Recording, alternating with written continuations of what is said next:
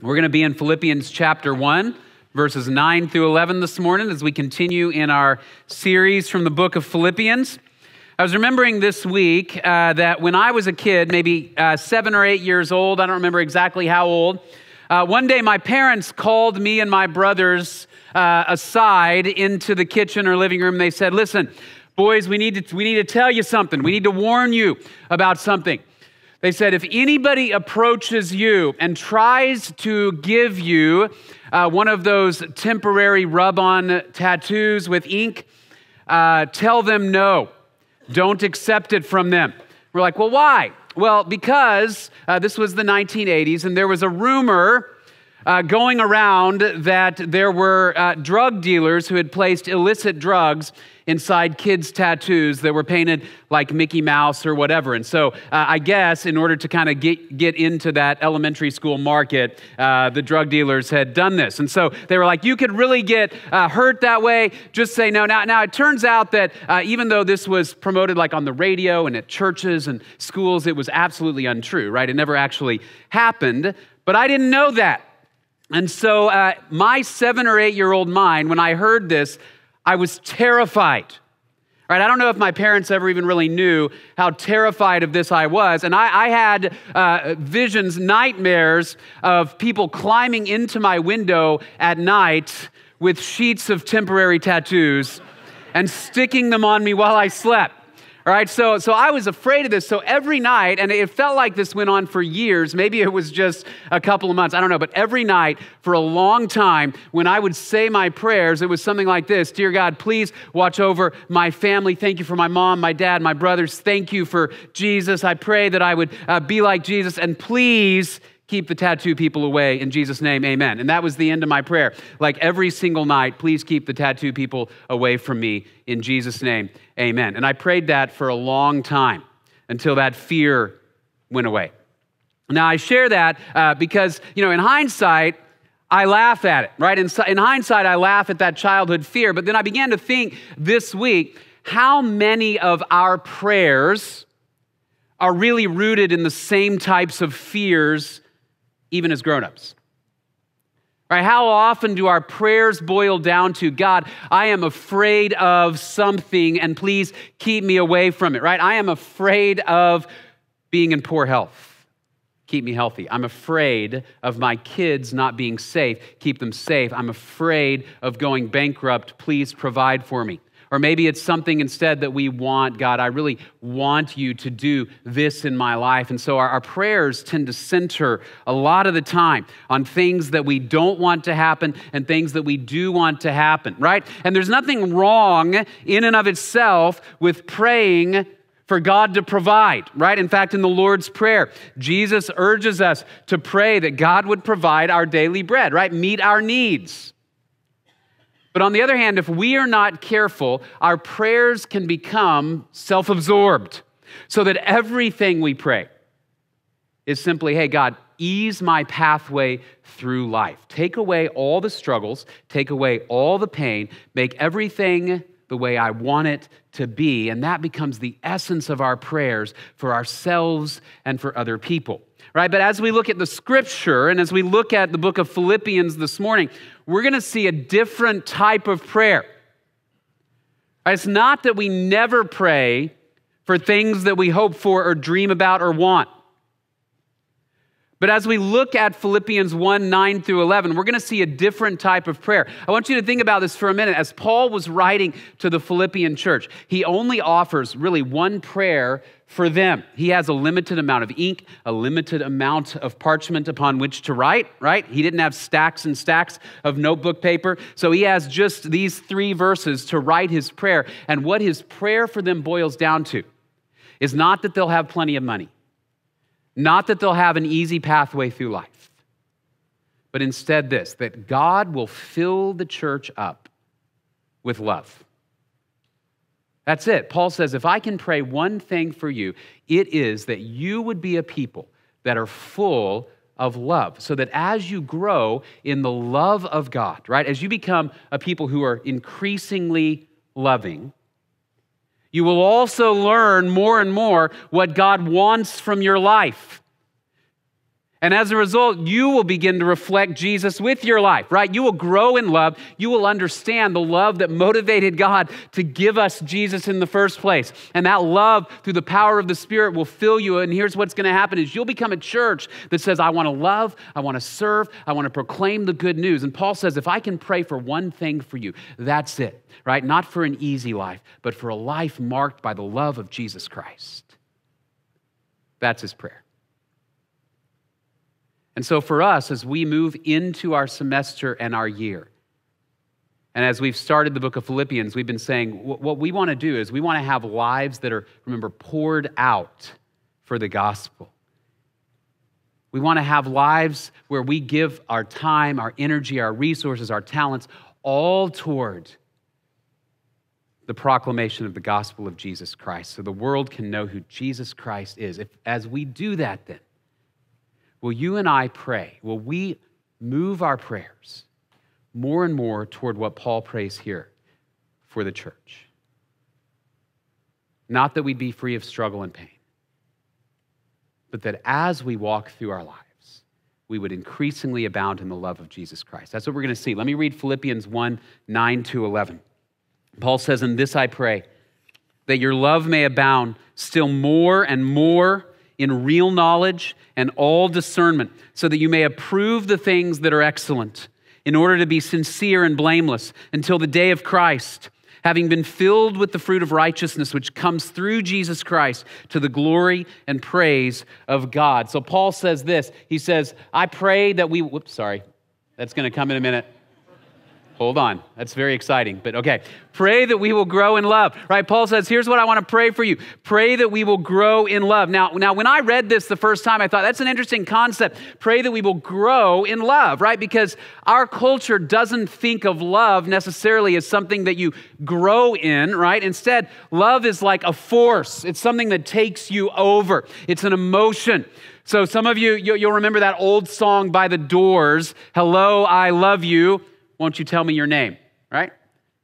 And the idea is, man, I just saw you and I love you already, right? That's not biblical love as is described in Philippians. That's not what we would call agape, right? Agape is the Greek word here that Paul uses for love. It's used all throughout the New Testament for love, right? Most of the time you see the word love, it's agape. It is not an emotion or a force that takes over you, but it's also not like a merely intellectual decision either. It's not like I just steel my will and say, I'm going to love. Instead, what love is, from a biblical perspective, it's an attitude, right? Now I'll show Olaf here. Some of you saw the movie Frozen a number of years ago, and you remember there's a scene where they're talking about what is love, right? And Olaf the snowman, he has this definition of love. Love is putting somebody else's needs above yours, right? Now, when I first saw that movie, you know what I thought? Olaf's been reading Philippians, right? This is a definition that actually comes straight out of Philippians chapter 2. Do nothing from selfish ambition or empty conceit, but with humility of mind, do what? Consider others as better than yourselves. That's the love that God has given us in Jesus Christ. So here's what Paul is saying, that love is an attitude where we say, the needs of others, I will place them above my own. And it's an attitude that reflects the love of Jesus Christ. Most powerfully in the gospel, John 3:16, a passage probably almost everybody can recite. For God so what? He loved the world. He agaped the world. That he gave his only begotten Son, that whoever believes in him shall not perish, but have eternal life. God gave his Son so we could have life. That is the epitome of the love that Paul describes. And Paul says, my prayer is that you will grow in that love, that as you understand what God has done for you in Jesus Christ, do you understand the gospel? Are you rooted in the gospel? That Jesus Christ came and died for you and for me because we're sinners. And then he rose again, and all who trust in Jesus can have eternal life. Do you believe that? And are you rooted in the gospel so that you will grow in love? And here's what happens then when we grow in love. 1 John chapter 4, we love others, right? Because why? Because he first loved us. If someone says, I love God and hates his brother, he is a liar. For the one who does not love his brother whom he has seen cannot love God whom he has not seen.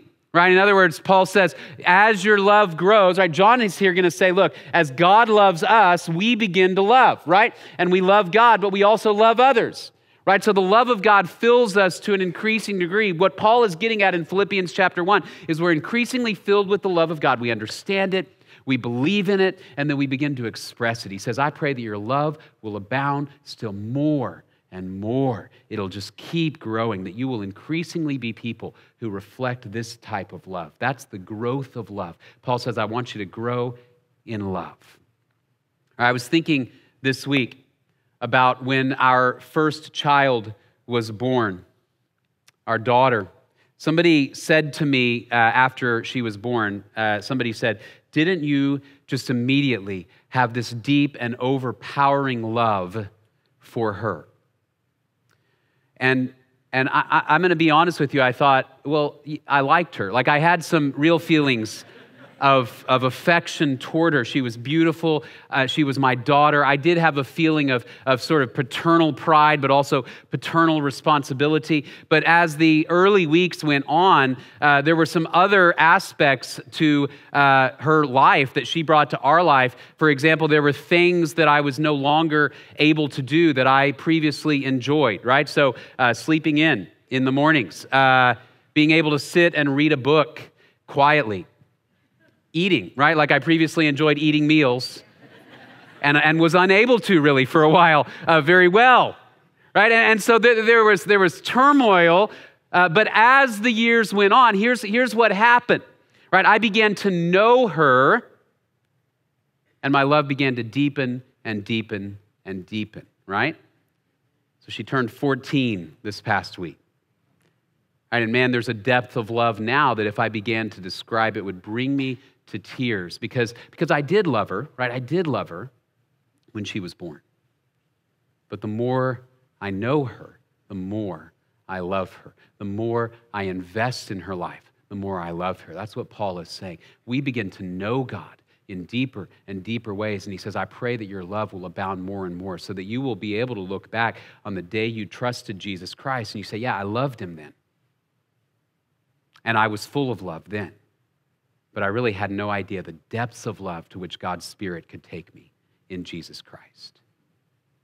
He says, I pray your love will abound still more and more. And here's what he says, that there are going to be some results then in your life of growing in love. Let me give you 3 results of growing in love. The first one is this: we will know Jesus better, right? As we grow in love, we will know Jesus better. He says, I pray that your love may abound still more and more in real knowledge and all discernment. All right, there's 2 words here. One is real knowledge. This is a Greek word, epigenosis, all right, epigenosis. And it has this idea of not just I know facts about you, but I have an experiential, relational type of knowledge of you, right? Epigenosis is this relational, experiential knowledge that comes from knowing somebody for a long time. I understand what they like. I understand what they dislike. I understand about their character and who they are. That's knowledge. The other word is discernment. Discernment is I begin to understand what your values are, right? I can tell the difference between things that you see as being just good and things that you view as being the very best, right? That's discernment. I can distinguish between good, better, and best. And Paul says, as you grow in love, that love is going to grow paired with knowledge and discernment about who God is. Here's what he's saying. We often think, look, knowing Jesus, it's not just some sort of mental exercise, right? You can really know the Bible and really be a jerk, right? Those 2 things can go together. But it's not devoid of knowledge either. Love is not devoid of knowledge. As love grows, our knowledge of God will also grow. The 2 go hand in hand. And he says, when you grow in love, you're going to begin to know more and more about Jesus. And the more you know about Jesus, the more you're going to love him, right? And so there will be this cycle between love and knowledge, ever increasing. It's a knowledge that isn't merely facts, but that is rooted in experience. So think about when maybe it is your spouse's birthday or Valentine's Day or your anniversary, and you will profess your love to your spouse, right? Now, you might get a card, and in that card, you might write some things that you appreciate about your spouse, some facts, if you will, about your spouse that you know that cause you to appreciate them, right? But you don't do it sort of like a Wikipedia article, right? You don't write down like, Shannon Morton is known for her warm wit, prodigious talent, and dark hair, right? You don't just write it in sort of a detached kind of way. Instead, you write down, I love you because of how your humor and love and joy and kindness have impacted me, right? I know about those things, and I love you as a result. And the more I love you, the more I want to know. And the more I know, the more I will love. That's what Paul is saying, is that there is a cycle of growth in love. The more time we spend with Jesus to know his word, to worship him, to invest in prayer, the more we'll know about him, but the more we will know him. And Paul says, then you'll be able to discern what's important to God. So as you are making decisions for your life, you'll know what is good, what is better, and what is best. You'll have a deepening discernment of what matters to God and how God evaluates the world. So coming back for just a minute to my illustration earlier about my daughter. My daughter loves to dance, right? She loves ballet and dancing. Now, I grew up with two brothers. I never watched a ballet, much less participated in a ballet. When I was growing up, I knew nothing about it, right? But here's what's happened. Over the years, as she has participated, I kind of can tell a little bit better what a good dancer is, what a better dancer is, and what a really good professional ballerina looks like, and some of the differences in the way that they dance and the way the lines work, right? So like if Dusty Davis were to come up here this morning and do a ballet, not only could I tell you it's not great, I could tell you why it's not great, right? I could go into some detail. Now, I'm not a professional, but the more I have gotten to know a person, the more I've said, I want to know what is good, better, and best in your world. That's what Paul says, that your love will abound in real knowledge and all discernment. So you say, God, I want to know the values that you hold to know what is good speech and better speech and the best type of things I can say. What does it look like to love my family? Not only to love them well, but to love them as Jesus loves them, right? So I begin to discern between good, better, and best as I know Jesus better. He says, as you grow in love, you're going to know Jesus better. Secondly, you're going to begin to develop an eternal perspective. He says, so that you may approve the things that are excellent. Why? In order to be sincere and blameless until the day of Christ. This word, until the day of Christ, really probably more has the idea of looking ahead toward the day of Christ. That is, I want to be sincere and blameless, increasingly doing what God wants and believing what God believes, because there's a day of judgment coming. One day, my life will be evaluated. And the things that I think and the things that I say and the things that I do will be evaluated before Jesus Christ. Right? And if we know Jesus Christ, if we've trusted in Jesus Christ, we have confidence that we will spend eternity with him. Right? So we're not going to be evaluated as Christians to determine, are you going to heaven or to hell? But instead, the scripture tells us, for those who have spoken and thought and believed and obeyed Jesus as he has called us to do, there will be reward and praise at the throne of Jesus Christ, what's called the judgment seat of Christ. And nothing's going to matter to us more at that moment of evaluation than hearing Jesus say, well done.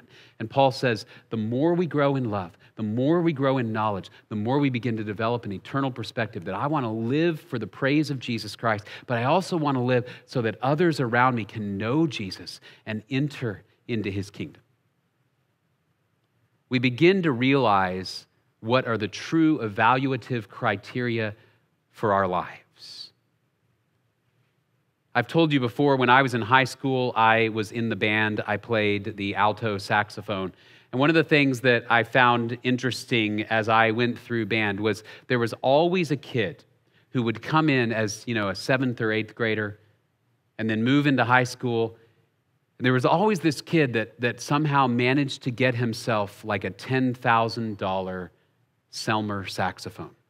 It's a beautiful instrument, but he couldn't play, right? And then there'd be another kid with a $250 Yamaha that would just play circles around this kid and get first chair, right? And the kid with the $10,000 instrument sometimes was confused. I've got a better saxophone. It should sound better, right? Well, he has his evaluative criteria a little bit off, right? You are not evaluated for first chair based upon the expense of your instrument. There's only one thing that matters. It's how you play, right? I could buy $2,000 sneakers, and I still will not come close to defeating Usain Bolt in a foot race, right? There's only one criteria of evaluation that matters in a foot race, right? Who crosses the line first? He could beat me in his socks.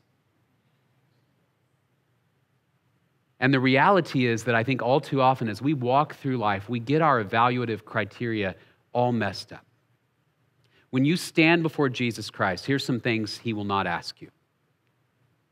What was your salary when you retired? What was the last salary you made? What was your title at the office? How many people worked for you? How good looking were you? How impressive were you? How many people knew your name? He'll never ask those questions. I believe the questions that we will hear. Did you love like I love? Did you seek to reflect the purity and the truthfulness and the kindness of God? Did you share the gospel? Were you faithful to follow me to the end? With your family, with your relationships, with your friends? Did you walk through trials and keep your faith in me?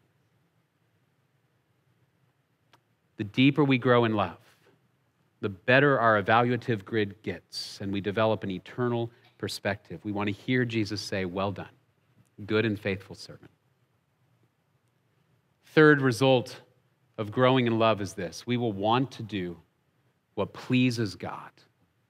The more we know God, the more we're full of love, the more our lives will begin to align. He says in verse 10, having been filled with the fruit of righteousness, which comes through Jesus Christ to the glory and praise of God. It's interesting, this having been filled with the fruit of righteousness, it's a passive participle, right? Passive meaning it's not something I actively do, but actually something that is done to me or happens to me. And here's the idea. The more I begin to love God, the more I begin to know God, the more connected I am with the Spirit of God, the more the Spirit of God begins to move in my heart and I listen to Him and He guides and directs and moves me toward righteousness, right? A lot of times, here's how we think about righteousness. We think, I just got to stop doing the things I shouldn't be doing. Stop being mean. Stop doing that thing, looking at that thing, saying that thing, those words that I know I ought to control. Be nice, be good, be helpful. And sometimes the more we try that, the more frustrating it becomes, right? Because we lack the power for righteousness. But here's what Paul says. He says, I pray that your love will abound still more and more. And as your love abounds, your knowledge of Jesus will abound. You'll develop an eternal perspective, and the Spirit will begin to move in your lives that you are full of the fruit of righteousness, that through the church, we are reflecting the love and the goodness of God. I do what's right because I know the one who is perfectly right. I do what's right because I'm locked on Jesus.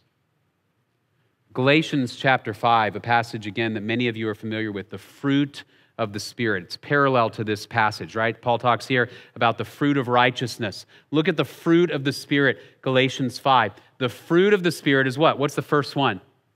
Love, agape. And then what follows? Joy, peace, patience, kindness, goodness, faithfulness, gentleness, and self-control. As we are full of the love of God in Jesus Christ, we actually begin to reflect Jesus in what we say and do and believe. I don't know if you've ever met somebody who seemed to just radiate the kindness and the love and the righteousness of God. Where did it come from? From a lifetime of knowing God, from a lifetime of submitting to God. The more we know, the more we understand what pleases God, and the more we want to give to God and others what pleases Him. So this is interesting. I was thinking this week about how when Shannon and I first got married, we realized the very first Christmas that we were married that our families had two different gift-giving philosophies.